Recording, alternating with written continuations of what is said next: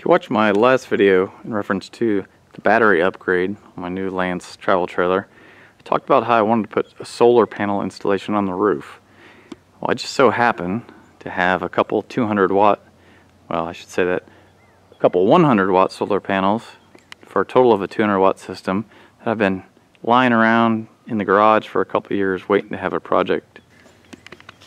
So I've got these two 100 watt solar panels that are like purchased on Amazon years ago, and they came with cables. They use regular MC4 connectors, and it came with a cheap charge controller that I'll be using.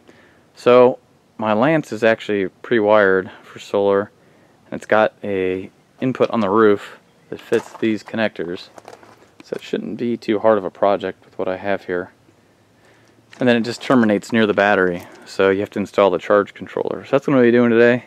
I'll show you how easy it is to do, just in case you have a similar setup. A lot of campers these days are coming pre-wired for solar. And I'm not talking about the Furrion connection on the side of the camper. It's a little more of a gimmick just to charge your battery if you want to buy their overpriced stuff. This is truly wired for solar. So the first thing I need to do is I'm going to mount all these brackets on the panels themselves. That way they're ready to go on the roof. Once I get all these brackets mounted, I'll go ahead and take them up there and see where we're at. Alright, here's what it looks like with the brackets installed. I'll go set them up on the roof. Alright, so I'm up on the roof here, and you can see I got the panels laid out pretty much the only way they're both going to fit up here. The nice thing is the cords just barely reach the ones from the panel. So here's what my solar prep looked like. This GoPower solar electric preparation kit, and it terminates to the MC4 here. And then I just got a parallel splice kit right here that came with the two panels. And everything just plugged in. It literally took 2 seconds. So all I need to do now is I'm going to make sure I got my power down there right, and then I'll have to screw these down to the roof. So after you screw them down, obviously you need to put like Dicor, like self-leveling sealant on it to protect it. That'll be nice and easy. So yeah, I think it looks pretty good. Alright, so in my Lance 825, the wires for the solar panel where they come down, it's different in everybody's camper. Sometimes it's behind your sink, near the stereo, above the sink, whatever. In my case, they were just shoved up in the wall, and it was confusing me because I couldn't figure out where they were at. And there was this one, like I said, that came out in the battery box, but it wasn't actually from the solar panels. But I did find these two wires just shoved up in the wall here after I took these access panels off. And the one with the black tape on it is the one from the solar panel, and the red one just back feeds over to here, and the ground is already grounded, and this will just be connected to our positive terminal block here after we get the charge controller installed. So I'm gonna, in my case, you can mount your charge controller a lot of different places. I'm just gonna mount it down here in the battery area because mine doesn't even have a screen on it, just a couple of LED lights, and I'll be able to tell it's charging by the readout on the trimetric there. Alright, so up here on the roof, I'm finishing everything up. Like I said, it was a very quick installation because I put the solar panels in a way that the cords from the solar panels themselves were able to reach the connection. So got a panel there, panel here towards the front, and they both come down, come together. And there's different reasons why you'd want to run a panel in series or parallel. It just depends on the type of charge control you have. If I had one of the newer style expensive charge controllers, I'd be running these in series because it can handle higher voltage. But I'm going to be running them in parallel, so they're both basically like connected together to feed the charge controller. Alright, so here on the inside I'm getting ready to wire up my charge controller. I'm going to go ahead and mount it down in here next to the battery. I'm going to actually be installing an on-off switch so I can shut the power down coming from the solar panels easily to the charge controller if I need to work on it or just want to turn it off.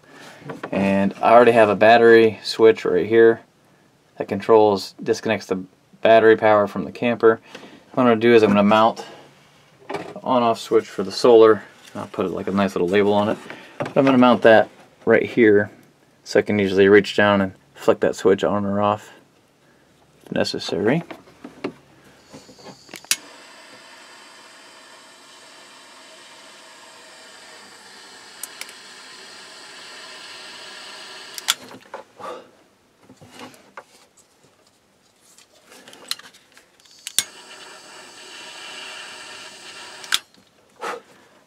So I'm making connections to, this is the battery connection now. You want to make sure that your connection to the battery from the charge controller is fused and the connection coming from the solar panel is also fused. And if you hook an inverter from your charge controller or battery, it needs to be fused as well. Just fuse everything. And how you figure out your fuse rating, since this is a 20 amp charge converter, we'll put a 20 amp fuse on the line to the battery, and then from the solar panels there's a formula to figure it out, but I worked it out to be on mine. I'm just going to put a 30 amp fuse on the line from the solar panels, give it a little bit of safety margin. I like to solder all my connections instead of just using crimp, because it always works a lot better.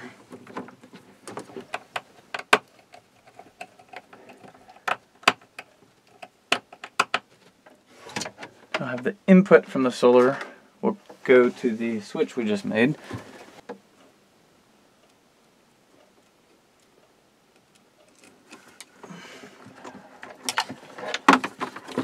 There.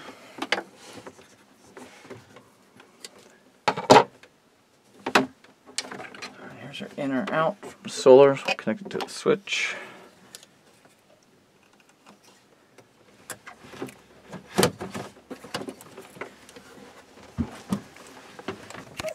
Put fuses in.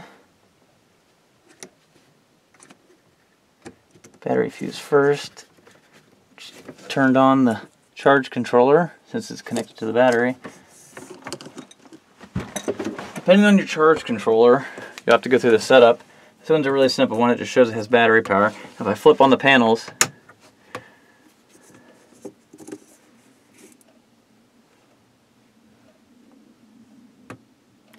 now the red light is on, indicating that the solar panels are producing power.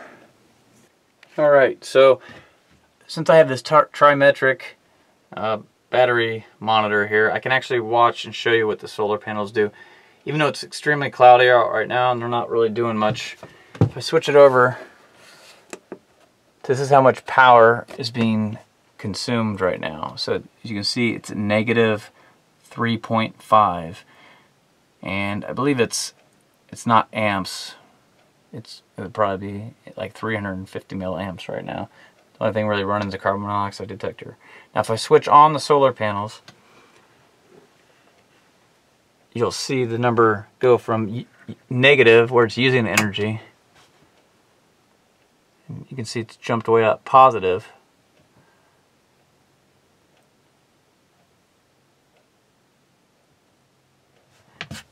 Then let's change it just to voltage, 12.8. If I flip the solar panels off, it's not really going to change, because like I said, the solar panel, the charge controller is only putting out 12.8 volts right now. It doesn't have enough to quick charge the batteries. There's not enough sun at this point. But like I said, we can see it, that we're actually gaining energy versus losing it with this monitor here. Alright, so to wrap this all up, I have this solar kit that has been sitting in the garage for a couple years. Obviously you can get a much better charge controller, the MPPT style, and you can get better solar panels, whatnot. But 200 watts of solar with a couple 6-volt golf cart batteries is actually a pretty good combination. And for that little amount, a pulse width modulation charge controller is more than adequate. And when you combine that with the trimetric battery monitor that I already had, which uses this shunt right here. So if any of you are looking to install something like this, it can monitor this solar setup pretty well by, you know, watching whether you're in a surplus, and it'll actually show you the top green light there that's charging. And then if right now it's just charging off of the solar panels that are on the roof, even though I have some lights on. So if I turn on a fan and the incandescent 12 volt bulb, you can see now I'm no longer charging, I'm using power, just barely. So now the batteries are draining. If I flip the fan off,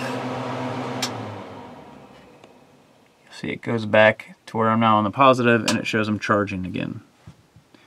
You can also select if you want to see the percentage of your batteries. So we're at 94% right now, and you can just monitor your voltage also. So as you can see, we're up to 13 volts now. So the panels are putting out, our charge controller is putting out 13 volts. If I flip it off, we'll drop back down just a hair. That's battery voltage. I'll go ahead and flip the panels back on. See, we jump up to 13 volts. So maybe you learned something. If you have any questions, leave a comment below. We'll see you next time.